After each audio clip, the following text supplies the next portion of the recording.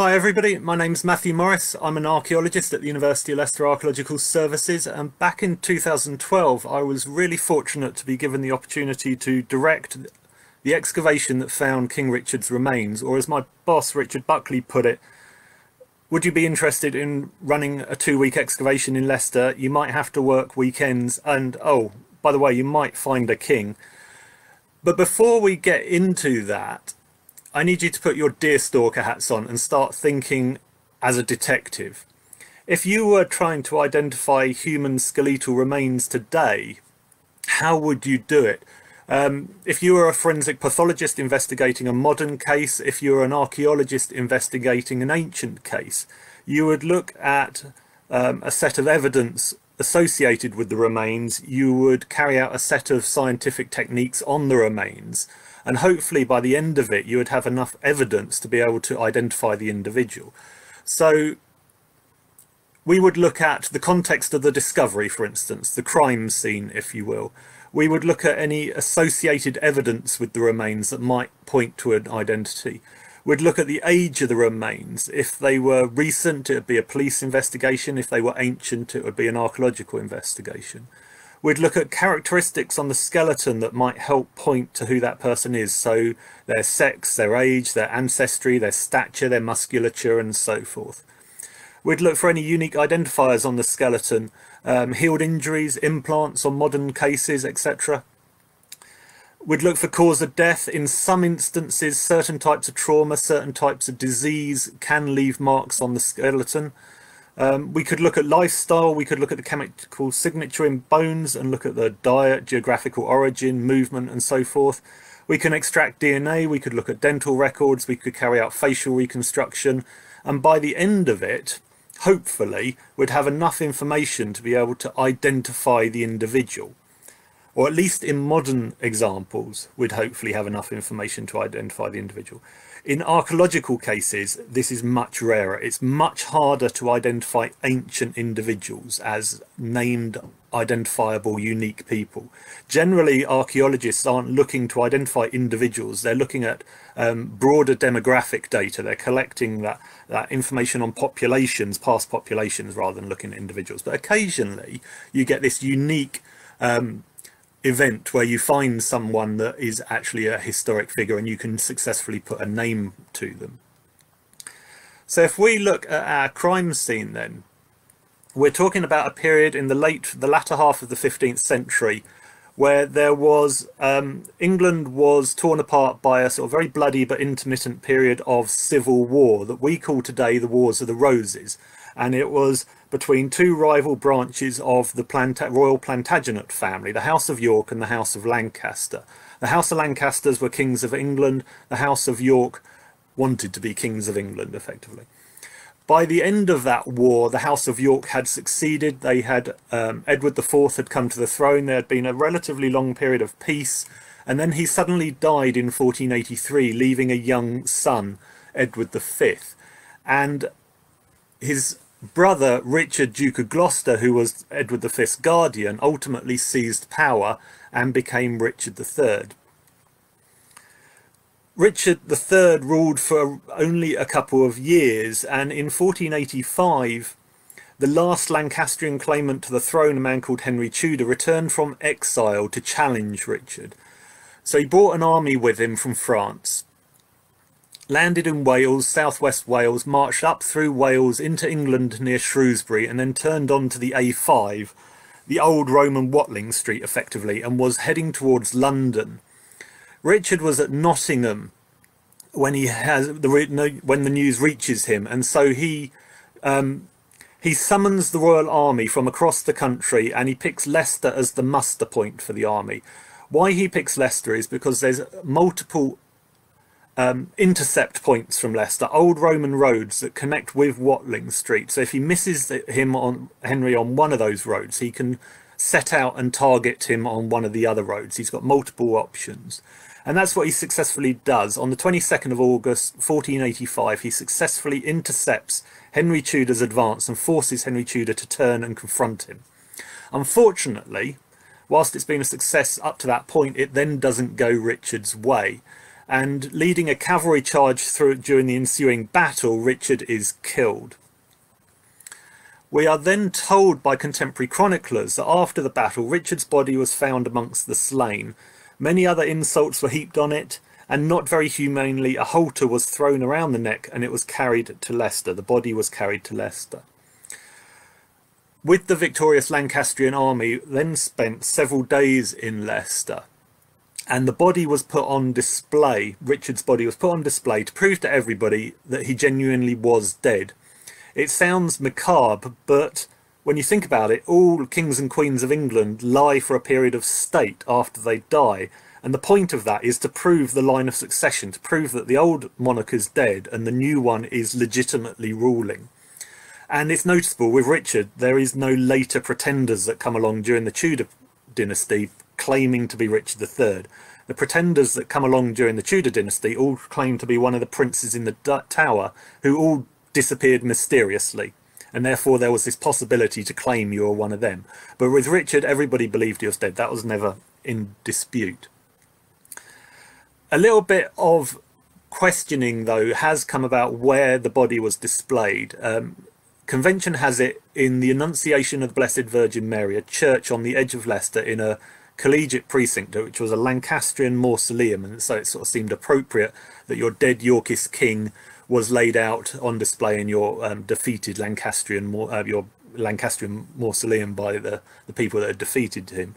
But Grey Friars itself is equally a possibility. The confusion arises that there is, the earlier sources suggest that Richard was laid out in a church dedicated to St Mary, and unfortunately there's 4 churches dedicated to St Mary in Leicester. The Annunciation of the Blessed Virgin Mary in the Newark, Mary Magdalene at Grey Friars itself, Mary de Castro in the castle, and Mary of the Meadows, Leicester Abbey, just outside the town as well. What isn't disputed, though, is where Richard was eventually buried. So 3 days later, Henry Tudor leaves Leicester for London, and at that point Richard's body is taken and buried at the Grey Friars in Leicester. This is the Franciscan friary in Leicester, and we know this because, again, another contemporary chronicler tells us at last Richard III was buried in the choir of the Friars Minor at Leicester. It's a brilliant historic clue. It not only confirms that Richard is buried in Leicester, it confirms which church he's buried in, but more importantly, and John Rouse is the only chronicler of the period that is this specific, it tells us which part of the church he's buried in, the choir of the church. That's the sort of the area where the choir stalls are in front of the sanctuary in the chancel of the church. So this narrows the search down from an entire country to one city, from one city to one church, and from one church to one space within the church that would archaeologically be large enough to find without being a needle in a haystack. The Franciscan friary had been around for about 200 years before Richard's death. It was a well-established institution in the town, although we don't know why Henry Tudor chose this particular church for Richard's body to be buried in. Nothing survives that explains that thought process. Unfortunately, because it was a friary, it fell foul of Henry VIII's dissolution of the monasteries 50 years later, and it was very rapidly demolished, and by the beginning of the 17th century the site had been bought by this man here. This is Alderman Robert Herrick. He was mayor of Leicester, prosperous merchant in Leicester, MP for Leicester on various occasions, and he converted the site into a house and gardens for himself and his heirs. And in his garden he reputedly erected a handsome stone pillar 3 foot high with this inscription: "Here lies the body of Richard III, sometime King of England." The only record we have of this pillar, the earliest memorial to Richard in Leicester after the disappearance of his tomb, is in a diary entry by Christopher Wren in 1612, and that's the the father of the famous Christopher Wren, not the architect, but his father. He was visiting Herrick, and Herrick proudly showed him round his new garden and showed off this pillar, this memorial in it. The significance here, though, is the date of this inscription and the wording of the inscription. It seems to be clear from the wording that Robert Herrick still believed Richard was buried somewhere underneath his garden. Here lies, it's very unambiguous, the wording. This is in 1612, this is written down. And this is important because a year earlier, 1611, a story was first published nationally that by a man called John Speed, that Richard's body had been dug up during the dissolution and paraded through the town and thrown off this bridge into the local river, the River Soar. And this stuck as a very popular story right up to 2012 when we began the search. And in fact, we had people shouting over the fence at us during the dig saying, I don't know why you're digging there. My history book very clearly says Richard was chucked in the river. The problem with this is that this story first appeared 70 odd years after it was meant to have happened, was written down by a man who'd possibly never even visited Leicester and who admits himself he doesn't know if it's true or not. But because there was no tomb left that was publicly viewable for people to go and look at, people went and looked at the bridge instead. And the story stuck and grew in popularity. And so by the time the Victorian period, next to the bridge was this plaque erected on the building that says, near this spot lies the remains of Richard III. The bridge has been demolished, the medieval bridge has been demolished, but the Victorian replacement of the bridge still has that story on it. And the plaque from that building is still there, mounted next to the bridge, still saying near this spot lies the remains of Richard III, although it does now have an extra little plaque next to it saying this is no longer true. So this was the problem we faced, an initial problem we faced. Where was Richard III? Had he been chucked in the river, or was he buried still somewhere under a street or garden or house or car park in Leicester? And until we actually found the remains, we had no way of knowing which of these stories was true. Our next problem is, who is Richard III?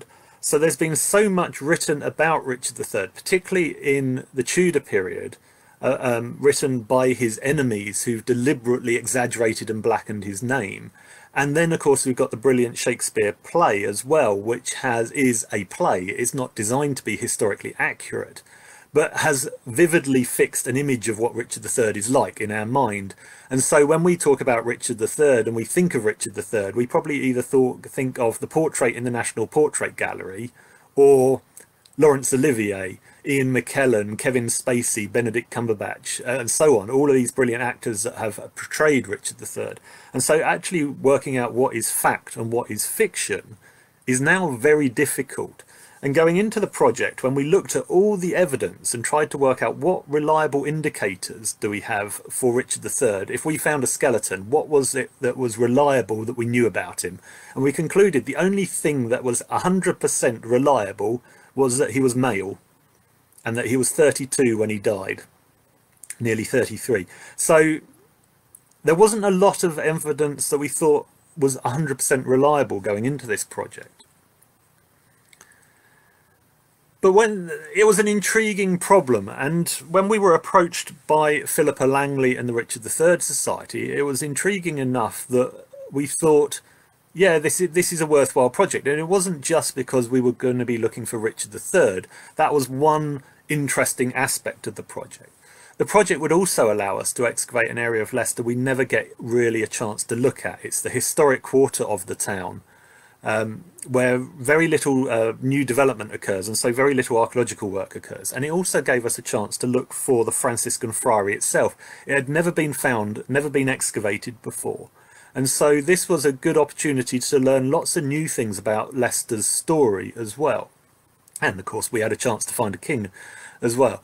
But to have any chance of finding Richard III, we came up with this 5 research goals, and we felt we had to achieve them in order to have any chance of success. So we had to be able to find the Franciscan Friary buildings. We had to be able to work out within the friary which buildings we had found. We had to then be able to locate the friary church. We then had to be able to locate the east end of the church, specifically the choir.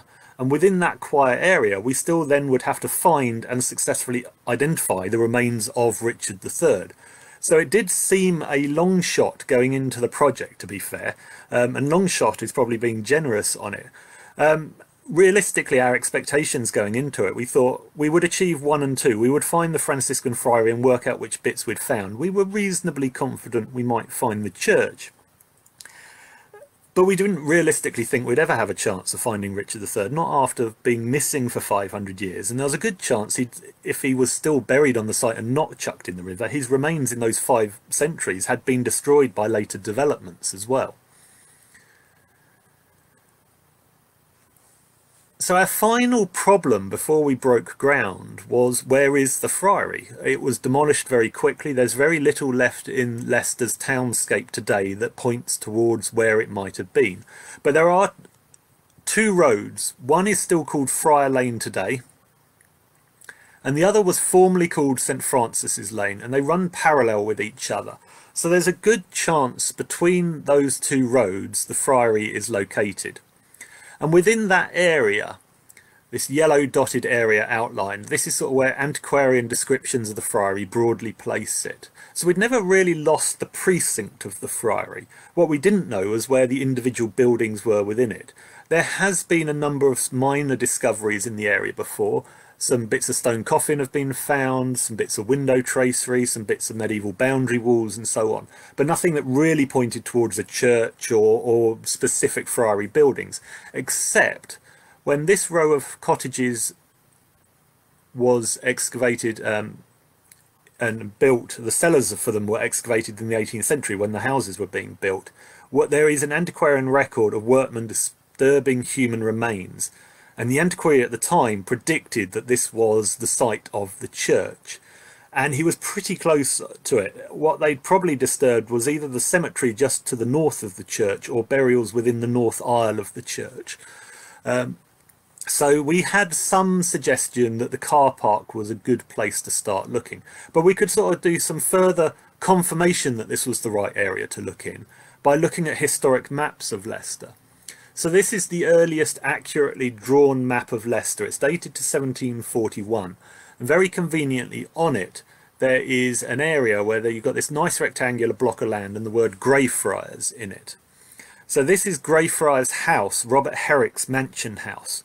But we know he bought the entire friary site. So his garden boundaries are probably the friary boundaries.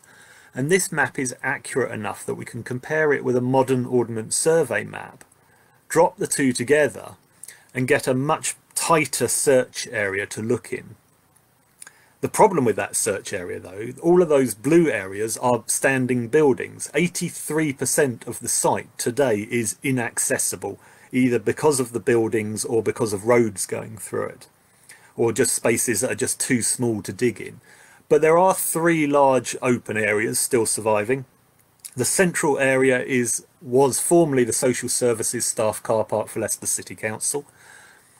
The larger area on the left was a private car park at the time, and the smaller area was the former playground of Leicester Grammar School and is today the site of the Richard III Visitors Centre. So we had a way into the site. We had partners in Leicester City Council, so we had access to their car park. We had access to the former school playground as well, but we didn't have access to the private car park during the project.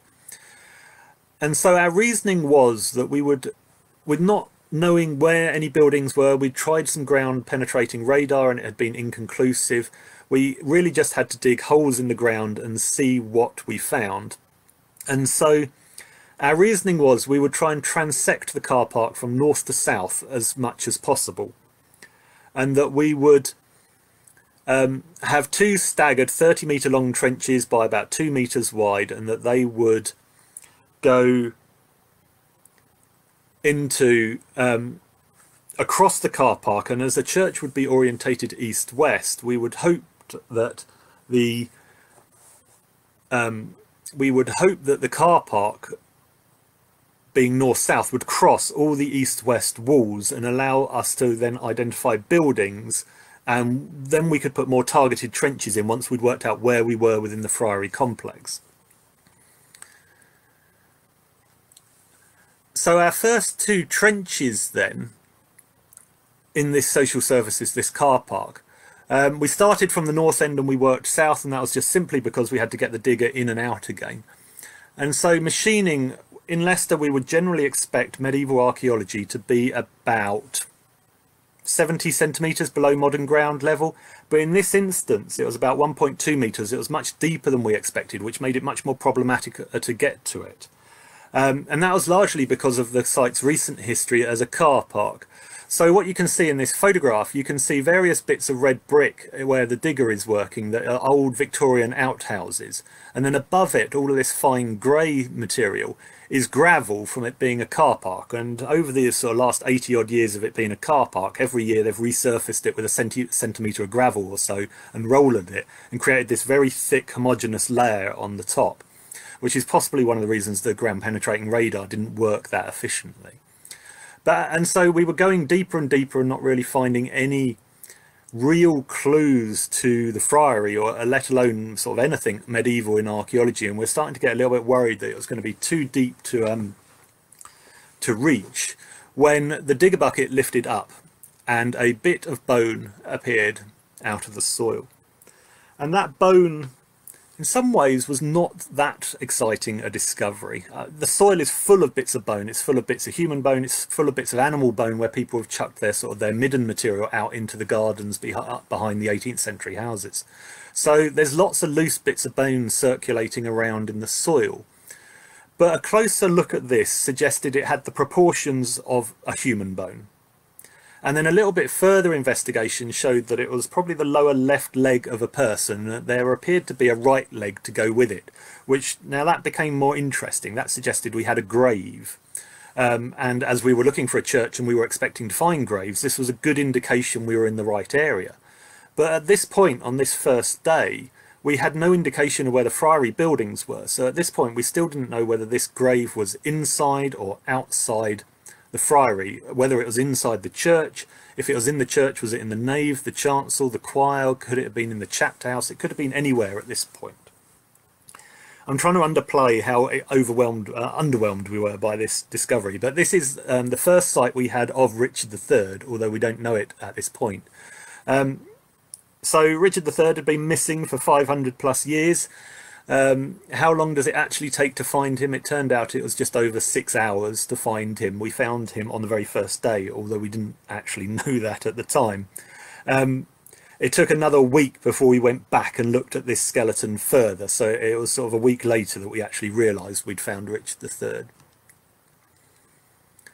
But as we carried on excavating that first trench, we started uncovering thick layers of crushed building rubble, lots of building stone, bits of broken roof slates, roof tiles, floor tiles, bits of window glass, lead window came, everything to suggest a grand medieval building had been demolished and the remains levelled. All sort of the material that was unusable had then been levelled out and spread across the site. So once that was removed, then we actually started finding the buildings themselves. Now in Leicester, good building stone is scarce, so when a building falls out of use in the medieval period, generally it is very thoroughly demolished and recycled elsewhere in the town. And that's the case here. So we've got no real upstanding walls surviving. We haven't really even got any foundations in situ. The stone has been very thoroughly removed from the friary, but what we tend to see is where the empty foundation trenches were, and then we see surviving bits of floor between foundation trenches, and we get a sort of, when you plan it, you can see the outline of the building. And one of the key bits of, bearing in mind we were looking for the choir of the church, one of the key bits to help identify where we were within the friary was this bit of stonework here. So this was built up against the wall of a room inside the friary, and on careful and closer inspection it turned out that it was a bench running along the north wall of a small room, and there was a southern bench as well. So it had this little room, it was about 5 meters wide, had fixed stone seating running along its north and south walls, and that to us suggested that this must be the chapter house for the friary. It was too small to be the church, and it was the only building really, other building in the friary, that was probably going to have fixed stone seating running along the walls. Proving it was a medieval building, we were also making discoveries like medieval silver pennies. We were getting medieval floor tiles, 12th century floor tiles out of it, and so forth. So we were confident that this was the friary. Further south again, we weren't finding any evidence for the church itself, but what we were finding was evidence for further buildings that seemed to be extending south from the chapter house. Occasionally bits of wall did still survive above floor level, but they were very rare. This was really the only bit of upstanding wall we found. It survived to about knee height. It's important in that it shows us the building techniques for the friars were using. It still has plaster sticking to the wall. There is a doorway at one end as well on the right hand side.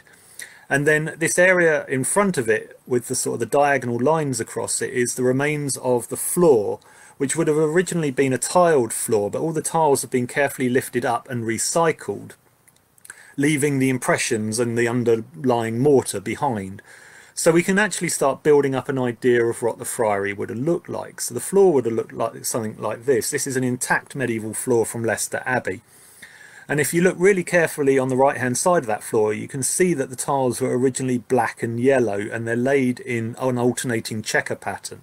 And that's the same type of tiles we're getting from our friary floor, blacks and yellows, suggesting that it would have been this sort of this checker pattern effect going down the floors. Although generally they're so worn they've lost all their glaze. So the first week then in the social services car park, we were pretty confident we'd identified the chapter house and the eastern cloistral range of the friary, but still hadn't got any real indication of where the church was, whether it was to the north of the chapter house or to the south. Convention in monastic buildings like this would usually have the church on the north side, but friaries can be a little bit unpredictable. They tend to be later additions to the urban landscape. They appear in the sort of the 13th century really, after towns are already well established, and so they have to fit into awkward spaces quite often. And so there are instances, the London Grey Friars for instance has its church to the south. Sometimes they have small double cloisters instead of one larger cloister. Sometimes they don't even have cloisters. Sometimes they just have ranges of buildings round courtyards, but they're not joined together. But we did have the grave that we'd found that very first day, and that was to the north of the chapter house. So the logic was that we should look north first for the church. But because the area around the grave was very badly disturbed by later Victorian activity, we didn't feel we'd have enough information to identify it within that end of the trench if we expanded that trench. So we decided we'd put a third trench in the school playground to the east.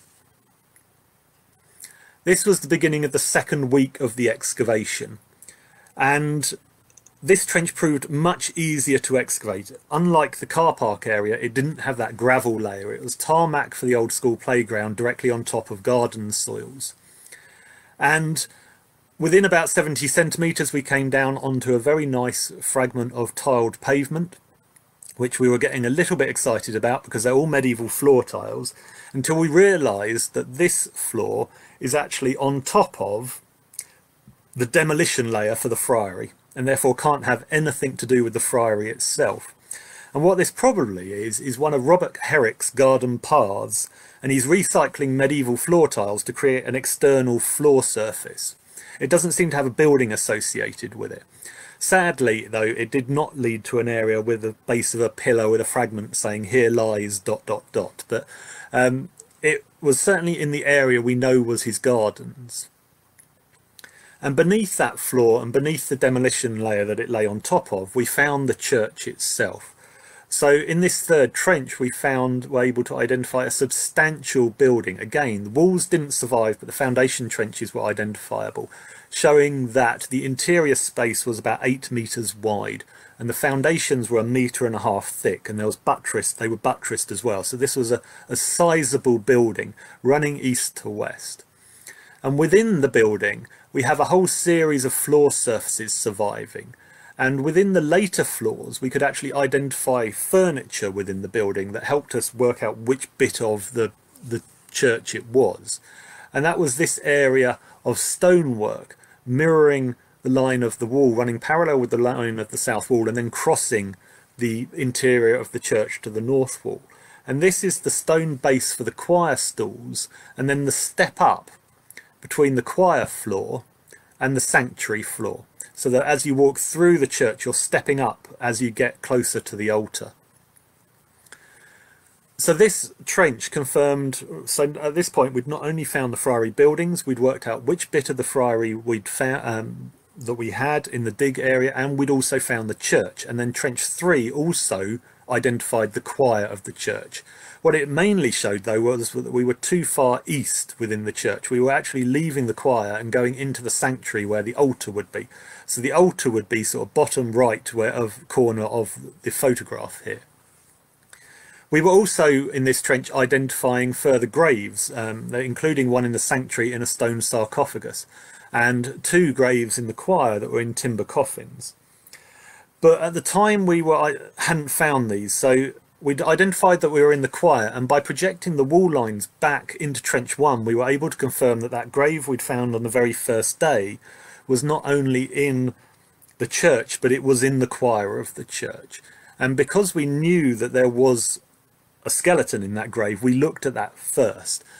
So we didn't actually investigate these other graves in 2012. We did have a look at them in 2013, and we were right not to look at them then, because all 3 contained the remains of women who were equally interested, and I'll be talking about them on Thursday. But because we had that skeleton, that was the one, just simply being that was the one we looked at first. Lots of evidence then from this rubble layer overlying the church that helps us then build up an idea of what it would have looked like. So we have inlaid floor tiles, these lovely encaustic floor tiles with heraldic designs and other geometric and floral motifs and heraldic motifs on them. This one we know is the coat of arms of Richard, Earl of Cornwall. We have brass tomb lettering as well that shows that there were some elaborate monuments within the church area that would have had brass lettering inset with them. During the dissolution, all that lettering has been, or anything that was of value, metal work and so forth, has been stripped out, and in the process odd bits have been dropped into the rubble. Other little things to confirm that it was a medieval building from the medieval layers between floors layers, for instance, we were getting medieval coins, and this one is particularly nice because it's probably Edward IV, Richard's brother.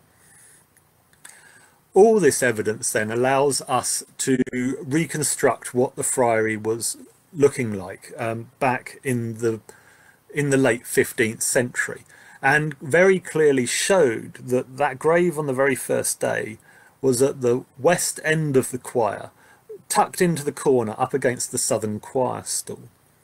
And using all this evidence, we've been able to reconstruct what it would have looked like. So this is what we think the friary might have looked like shortly after Richard was buried in the church. So on the right hand side you've got the choir containing the sanctuary, the chancel containing the choir and the sanctuary. You've got a central tower that's got archaeological evidence, and then you've got the nave. This is the chapter house and the eastern range over here. And we do know that the nave had a north aisle. We have a documentary reference for that. What we don't have at the minute, and this is just generic on the model, is we don't have any evidence for the southern or western ranges. They're just generic reconstructions.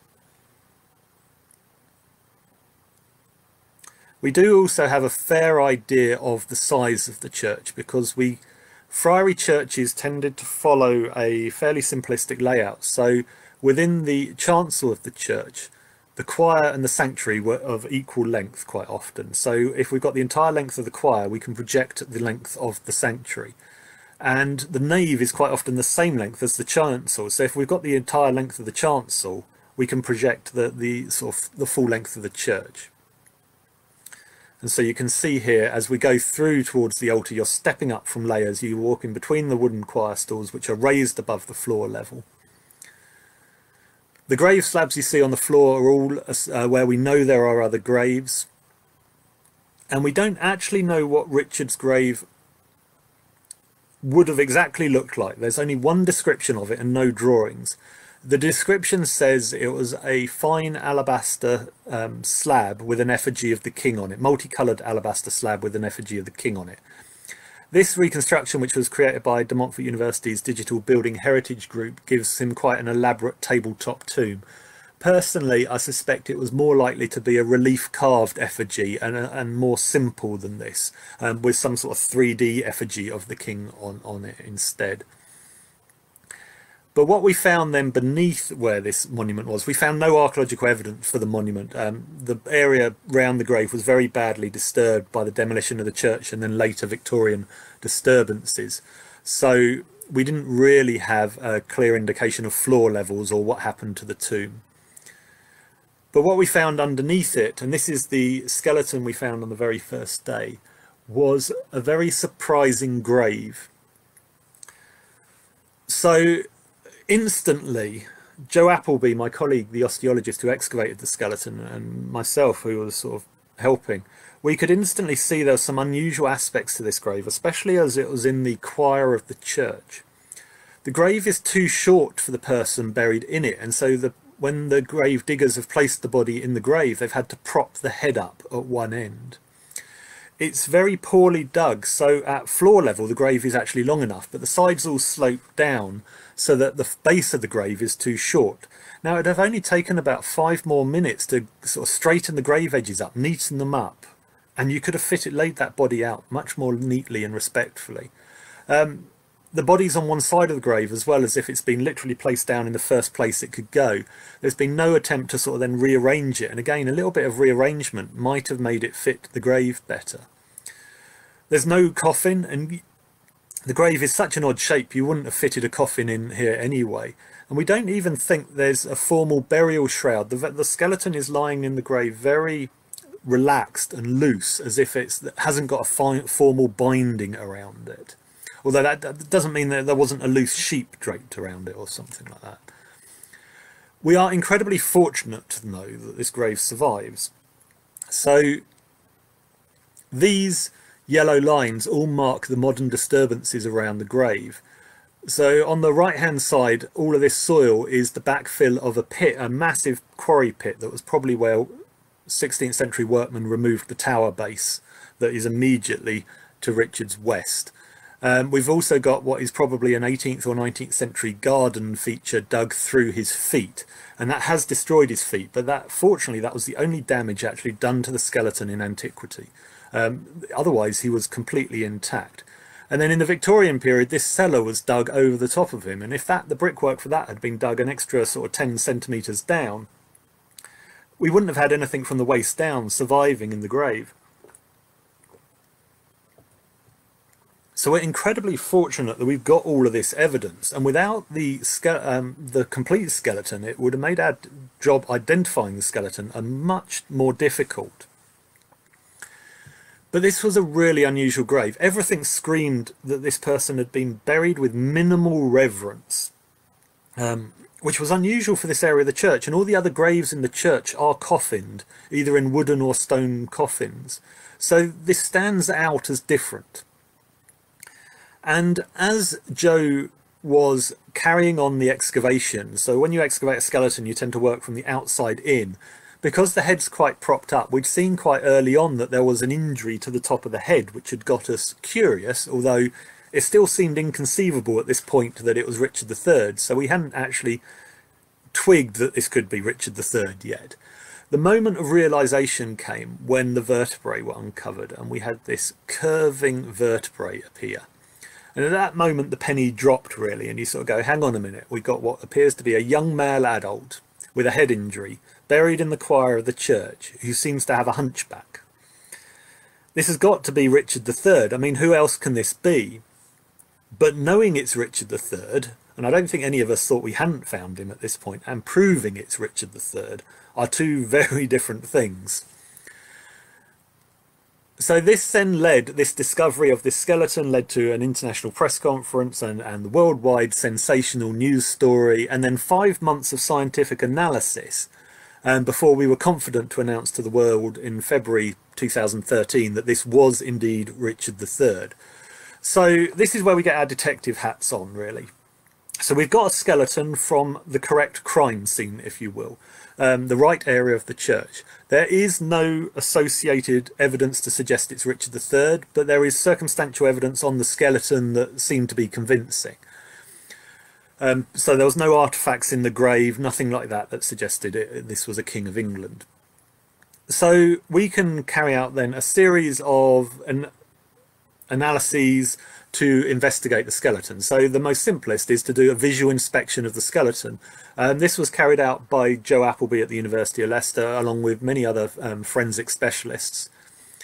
And so they were able to identify using visual observations of the external skeleton and things like CT scans of the skeleton to look inside the bones. They were able to determine that this was a male skeleton the person had died somewhere in their early 30s, sort of between 30 and 34 years old. They had a very gracile stature, so they were very slim, and without the curved spine would have been about 5 foot 8 inches tall in life, although the curvature would have reduced their height. The other characteristics included that the skeleton clearly showed what is called right-sided idiopathic adolescent onset scoliosis, the curvature of the spine. And a radiocarbon date told us that this person had died somewhere between 1455 and 1540. Now that is a broad date. Unfortunately, for this period, you can't get more precise radiocarbon dates. And that it should be pointed out that basically covers the entire Wars of the Roses right up to the point when the church was demolished. So in itself, none of this evidence proves it's Richard III, but it is consistent with Richard III. When we look at the known historical facts, we know Richard was male, we know he was 32, nearly 33 when he died, and we have contemporary descriptions. John Rouse, who accurately told us where he was buried, describes him as small of stature with a short face. And another visitor to court in 1484 described Richard as lightly built with slender arms and thighs. Rouse also talked about Richard having unequal shoulders, the right higher and the left lower. So all of this is completely consistent. And of course, we know Richard died in 1485, so at least it doesn't eliminate Richard III. So we can then move on from that. So we've got a skeleton. We haven't proved it's Richard yet, but everything is consistent with it being Richard. The scoliosis is a genetic condition. It's not congenital. He wouldn't have had it from birth, but it is a genetic mutation. Basically, it's abnormal bone growth on one side of the spinal process has forced the spinal process to twist off in the opposite direction, which creates a 3D sort of rotation of the spine and a sideways curve, not a forward hunch. So this isn't kyphosis, this isn't that sort of classic forward hunching hunchback that Richard is portrayed as. But it is a condition that the Tudors clearly exaggerated for propaganda purposes. So Richard in Shakespeare traditionally has a withered arm, a limp and a hunchback. Now there's no evidence on the skeleton for withered arms or limps, but there is this scoliosis, and this is severe enough it would have been medically treated today, but there's nothing really you could do in the medieval period. It probably manifested during his adolescence and would have got manifestly worse as he got older. So this is his spine by the time he's 32. But the curve is quite low down. It wouldn't have put undue sort of pressure on his heart or lungs. What it would have done, though, was significantly reduce his height. So we think if he hadn't had it, he would have been about 5'8", a little bit above average height in the medieval period. But with it, whilst it's difficult to actually work out what the loss of height is, we think it could be up to 4 inches. So in reality, he could have been standing at about 5'4" tall. Which, if you'd looked at him, you might have thought then, whilst there was no outwardly visible sign of a disability, you might have looked at him and thought, proportionally, there was something slightly off in that his arms and legs might have looked a little bit out of proportion with his torso. But otherwise, especially with the fashions of the period, quite heavy upper robes and longish sort of shoulder-length hair, you probably wouldn't have noticed significantly that there was anything wrong with Richard. The only time you might have noticed he had scoliosis was when he bent forward, perhaps to pick something up, at which point one of his shoulder blades would have stuck out more prominently than the other because of the way the spine rotated, the twist in the spine. But otherwise, to be honest, I think it's pretty remarkable what he did in life, considering he had this scoliosis. During that forensic analysis of the skeleton then, the forensic pathologists and osteologists were able to discover that this skeleton had 11 sharp force injuries to the skeleton. So these were all caused peri-mortem, so around about the time of death. Now we don't know exactly which one's the fatal injury, and we don't know exactly which order the blows were struck in because none overlap each other. But from the types of injuries and their placement and the types of weapons used, we can suggest a scenario. But I have to say it is a scenario, and this is my personal take on it. It doesn't necessarily accord with everybody else's personal take on it. But I think this is probably the closest we're going to get to understanding how Richard died.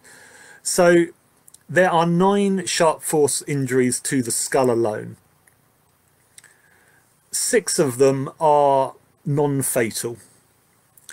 There is a puncture wound to the right cheek. There is some damage to the right side of the inside of the jaw and a cut mark on the bottom of the right jaw. And then there are 3 injuries to the back of the head. The puncture wound to the face has probably been caused by something called a rondel dagger. It's a dagger that's designed to stab. And it's different to the injury to the underside of the jaw, which is a very thin, sharp-bladed implement like a knife, something that's been designed to cut. And neither of those weapons could have been used, would have caused the injuries to the back of the head. These are slightly concave, and so would have, whatever the weapon was, it was very sharp, but it flexed slightly when it hit. And so it's more likely to have been a sword glancing down the back of the head. And these injuries all have minute little striations in them left by the nicks of the blade. So if this was a modern case, these striations would be creating a unique barcode that you could match a murder weapon with.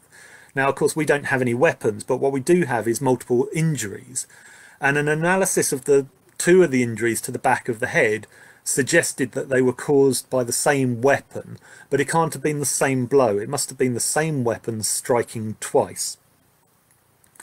So these 6 non-fatal injuries were struck by at least 3 different weapons. Some of them were struck to the face and some of them were struck from behind. And so we've got a scenario here where we've potentially got multiple assailants attacking this person from multiple directions.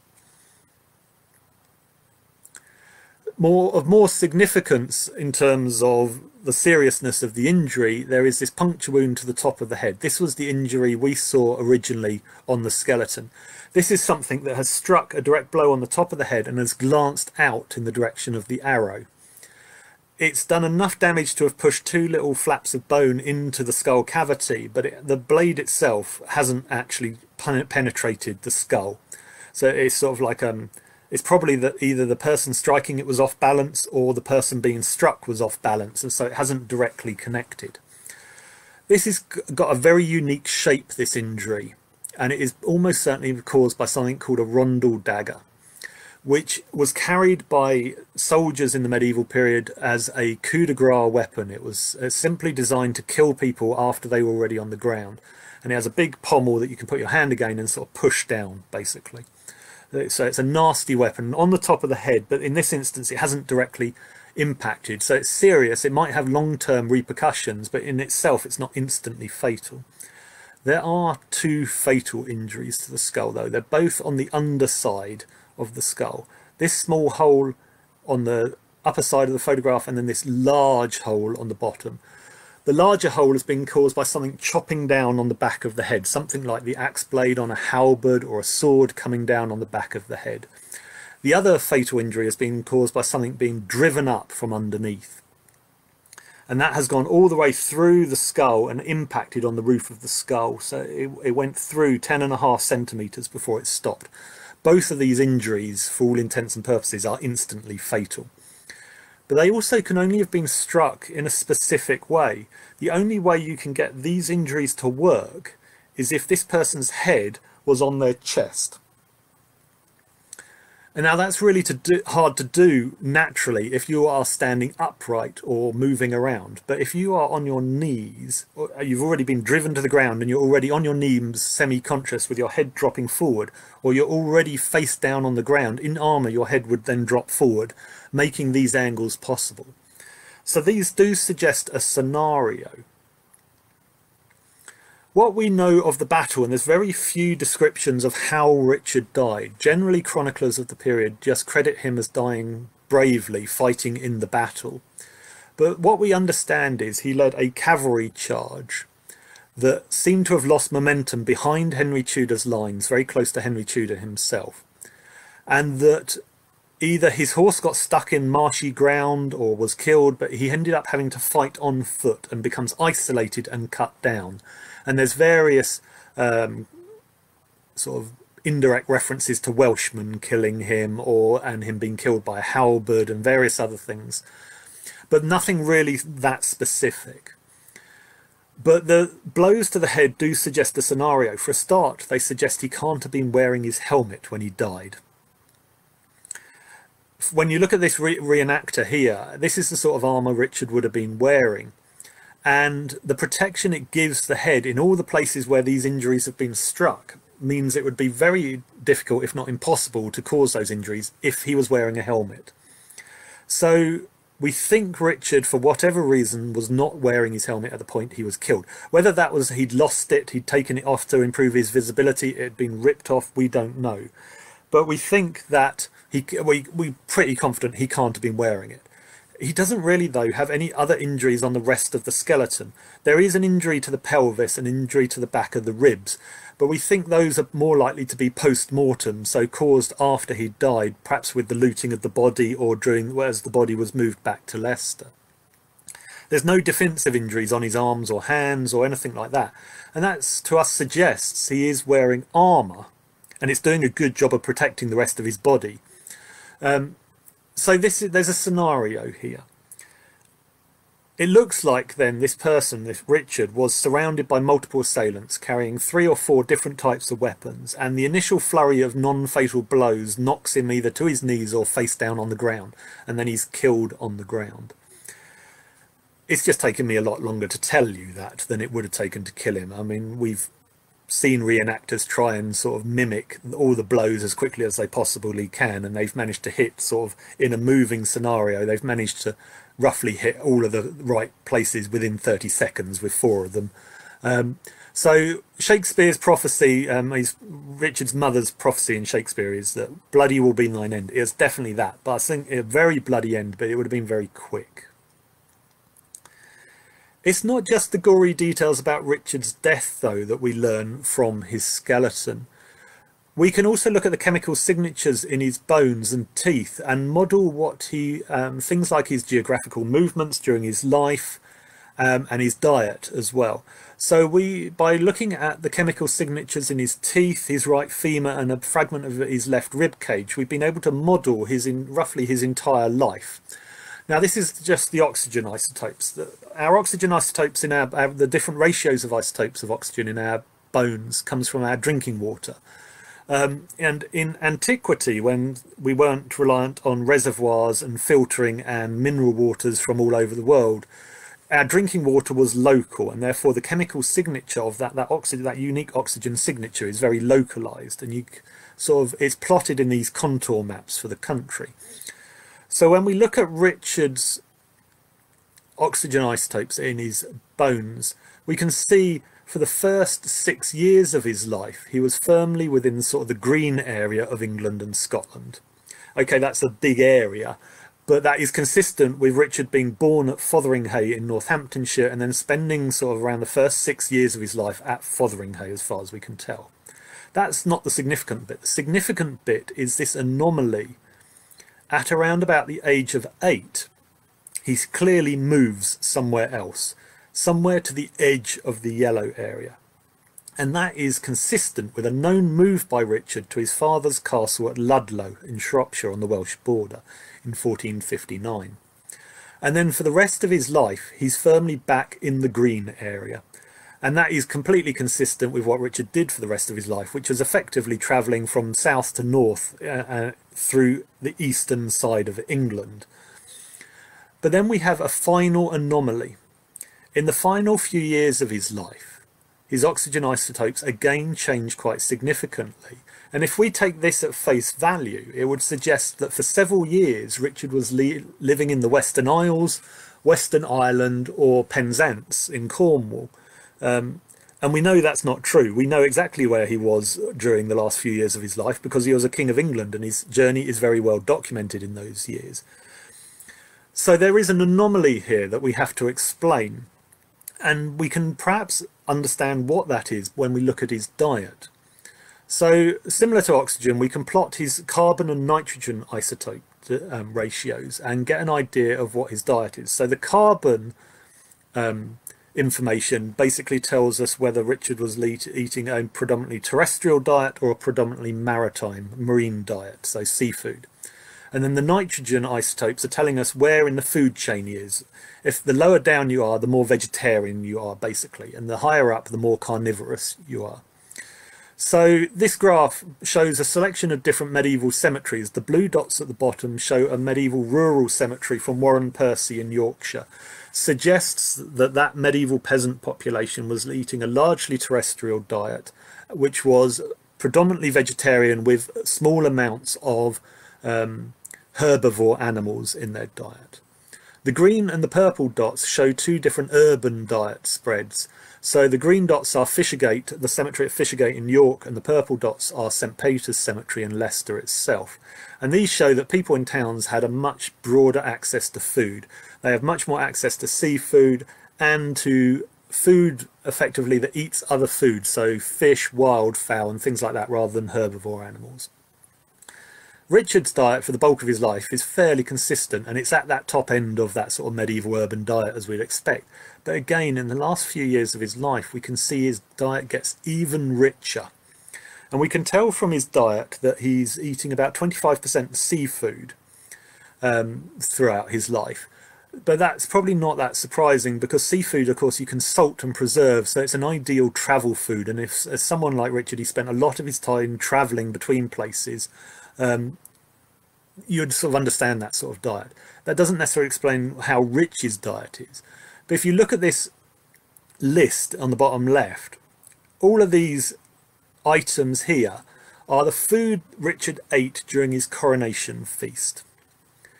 So we've got the titles of the dishes from his coronation feast. We haven't got the exact list of ingredients, but these are all the things that appear in the dish titles. And what you can see here is consistent with his diet. The red is predominantly wildfowl. The blue is all fish. There's not a lot of vegetables, the greens in here, but that's just because they only appear in the titles if it's something fancy like lemons or something with lemons or something with apples.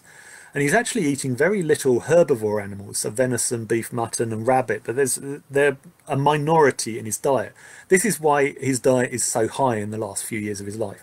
What we can see here, because this is a named individual, this is a unique way of looking at this information, we can actually see that how his diet changed from being a leading royal duke of the realm to becoming King of England. After he becomes King of England, his diet gets even richer. Ooh, wrong way. So does this mean that this anomaly in his oxygen isotopes is diet related? And it may be, because if you carry these red contours down and across into Europe, the red areas of these particular isotope ratios go down into southern France, Portugal, Spain and so forth. And so the suggestion is, because he has got a noticeable and deliberate diet change in the latter years of his life, that these oxygen isotopes suggest he's not getting the majority of his oxygen isotopes from local drinking water, but from some other source. And the suggestion is that it's foreign imported wines, that he's getting more of his oxygen isotopes from imported wine than he is from local beer and boiled water. That's not saying he's alcoholic. That's just showing that once he's King of England, his diets, his palate becomes more sophisticated, if you will. It's not at all saying he's drinking more alcohol. It's just saying the type of alcohol he's drinking is changing. But this, you can't often do this sort of stuff, because unless you know who the person is and what they did in their life, a lot of this information is too broad to actually suggest these sorts of details. The final strand of the investigation then was the DNA. So my colleague Turi King and Kevin Schurer, our genealogist, were working on this aspect. So the idea was to extract Richard's mitochondrial DNA, which is the most useful bit of our DNA for ancestral studies. So how it works, keeping it as simple as possible, is that mitochondrial DNA is passed down through the female line. So everybody has it. We all inherit it from our mother, but only women can pass it on. So taking this couple at the top of the family tree here, The mother will pass her mitochondrial DNA on to all of her children, whether they're male or female. But only the daughter will pass on the same mitochondrial DNA to her children. The male is the last of the line. So as long as it goes through an all-female line, it will pass down intact from generation to generation. And we can look at the same on the male side. We can look at the Y chromosome, the chromosome for maleness, and only a man can pass that on, and that will pass on intact from father to son to father to son, and so forth.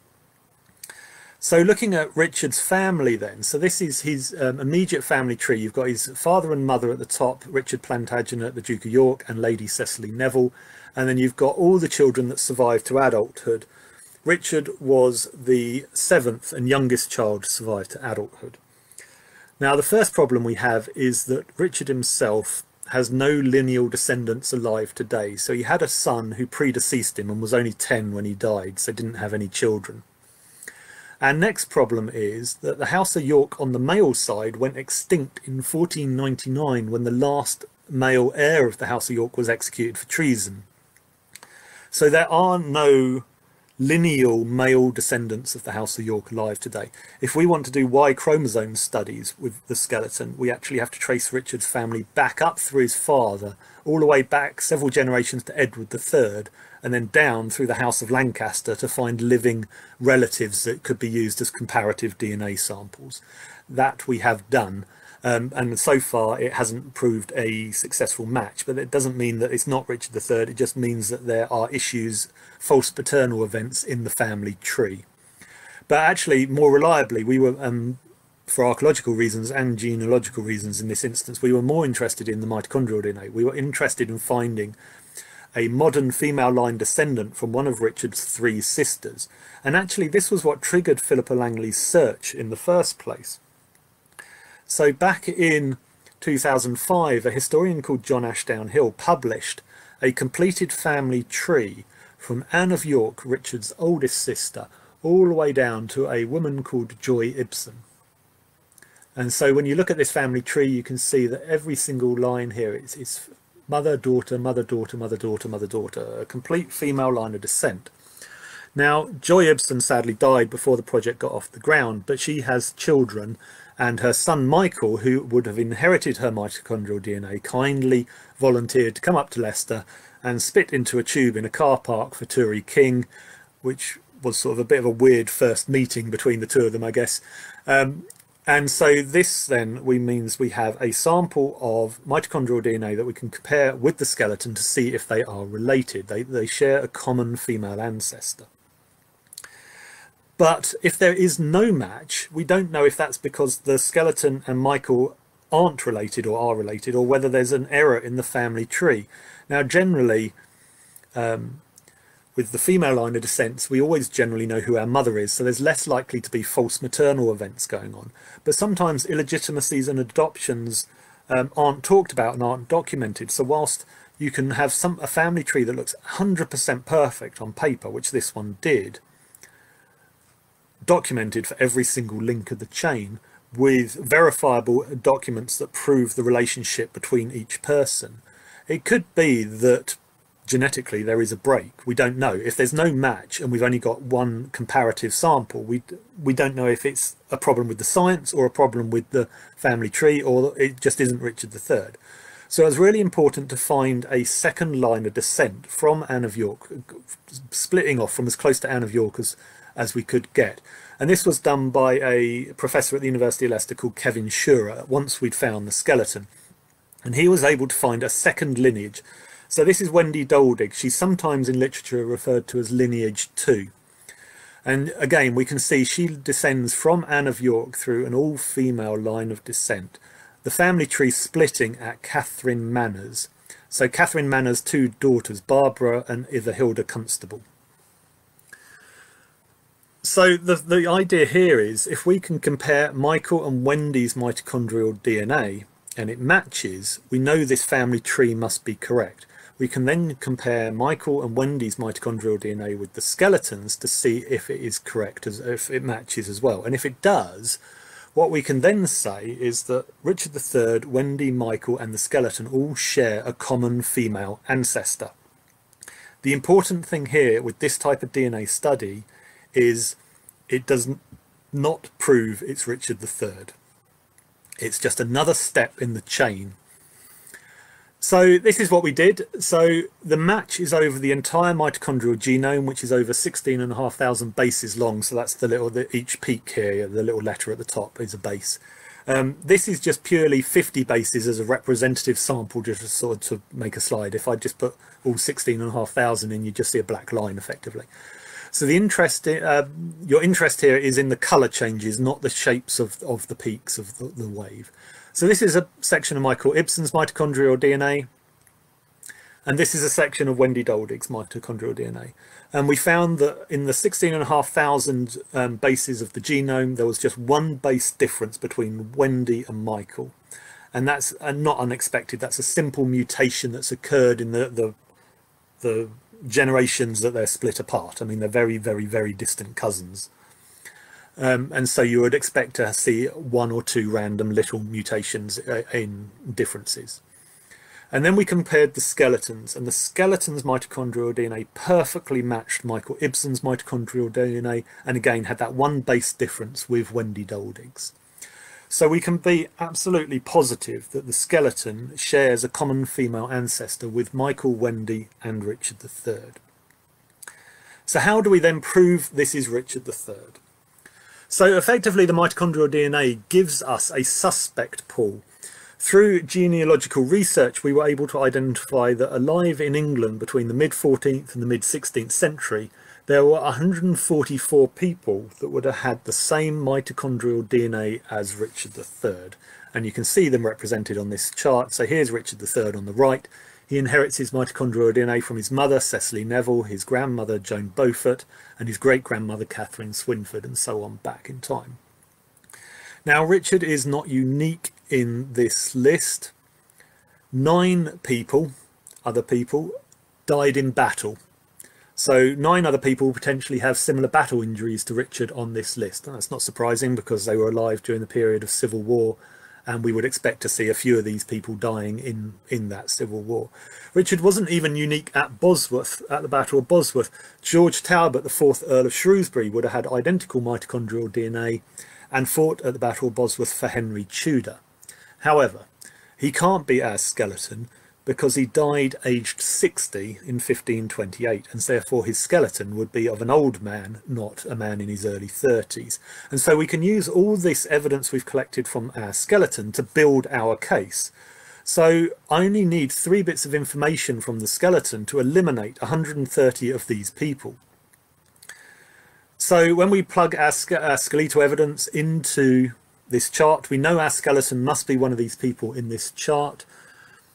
We know our skeleton is male, so instantly we can remove all women from the family tree. They're eliminated as suspects. Our skeleton was of a young man. He died in his early 30s, so anyone younger than 30 and older than 34 can be eliminated. And we also know that our skeleton from the radiocarbon date died somewhere between 1455 and 1540, so anyone who died before or after that can also be eliminated. So that leaves just 14 people that our skeleton could be. But then we've got all that other information we've collected from the skeleton and all the other associated information and contextual information as well. And so our skeleton has to be someone who died violently in battle, had scoliosis, was buried in the church of the Grey Friars in Leicester, had matching physical description of Richard III's, trauma consistent with the manner of Richard's death, geographical movement consistent, suitable royal diet, and so forth. And when you plug all that information in and look at who's left, there is only one person left who cannot be eliminated, and that's Richard III. It's why we can be 99.999% confident at a conservative estimate. Effectively, we can be 100% confident that that skeleton we found under the car park back in 2012 was Richard III. It can't be anyone else. It is simple detective work that managed to make that identification. But we couldn't have done that on our own. This project owes a lot of thanks to a huge number of people, hundreds of scientists, researchers, volunteers, have helped make this possible, but we've particularly got to thank Philippa Langley, whose inspiration and enthusiasm brought it to fruition. We couldn't have done this without her.